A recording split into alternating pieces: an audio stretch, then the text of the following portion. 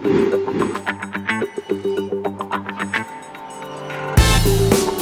to the Sunraysia Safari Cross Country Rally from the beautiful Wentworth Shire in New South Wales.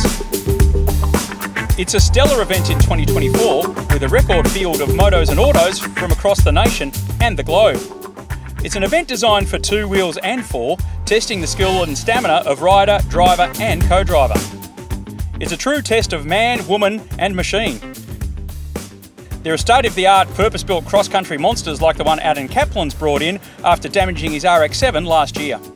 Yeah, well, you know the bonnet mod we did last year? We just sort of kept extending that concept and we came up with this.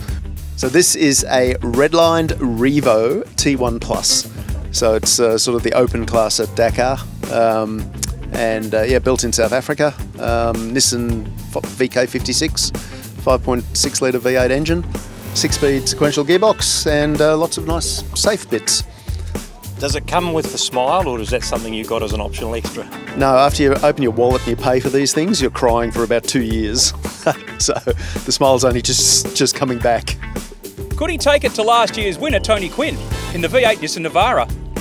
Or perhaps Andrew Travis, who brought a gun to a gunfight last year but just came up short needing more time to test. And with the year in between, that might just be the difference. We just refined a few things. We've changed tyres, changed brake pads. When you build a new car, you'd always try and come back and do things the second time. Sometimes it makes it a little bit more refined, but we're happy with it. Not vastly different, just the little things to make it a bit more comfortable.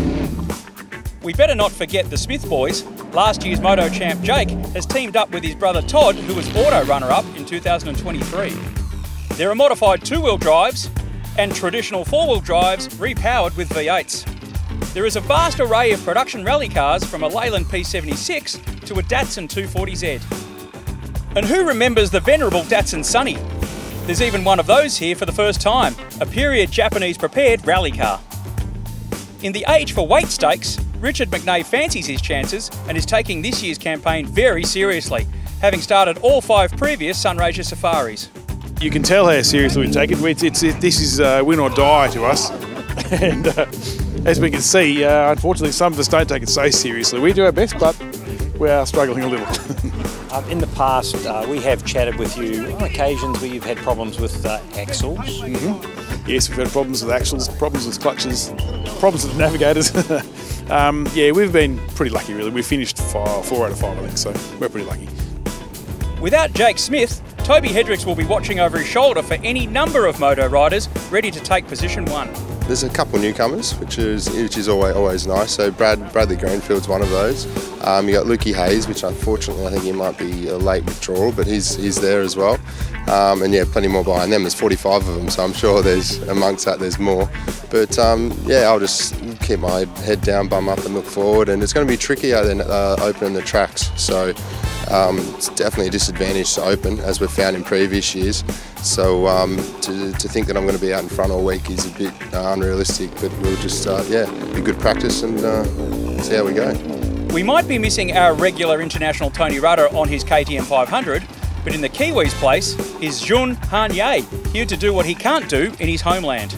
In Taiwan, my home country, there is no ride race. So I have to go, for example, I went to Thailand, Cairo, and Japan for ride race before. The first time to Australia to go for a ride race. At the 11th hour, last year's over 45 class winner Des Hogan is out with pneumonia, but his KTM 350 has been swapped for another, ridden by a very excited Brian Kozan. Well, he called me on Friday. I was bolting the motor into my bike that I just rebuilt, and called me on Friday about 2 o'clock, asked if I wanted to ride. I said, sure as shit I want to ride. Oh, can I say that? Yeah. So I've been running on adrenaline since Friday at about 2 o'clock. Got the bike together, made a new wiring loom, pulled all my rally kit out. I did this in 2019, so pulled all the rally kit back out and started slapping everything together. Been going all day, every day, just to get here last night, just in time to get the boys at Mototech to give me some fresh tires and mousses. And now we're about to find out if I did a good job and if they're going to let me ride. Somewhere between 2 wheels and 4 are the quads, but this year it's a quad, Victor's quad in fact, and he's got some special upgrades to take to the moto riders. We broke a swing arm last year and the year before, so I've brought in a chrome moly swing arm from the States from Welsh Craft. They've built it for this. It's actually a spec off the Baja quads that they run over there for the Baja, so it's a +1.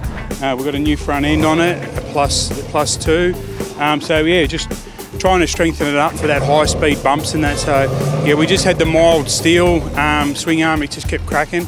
So now we put the chrome moly one in. So yeah, fingers crossed. It's going to be fun. The weather's held out for us, and there's a good field of bikes. So like I said, I love chasing the bikes down. They don't like getting past by a quad, I can tell you. And what I can tell you is all of the action begins in earnest tomorrow at 0700, when Victor will line up to chase the motos out of Wentworth.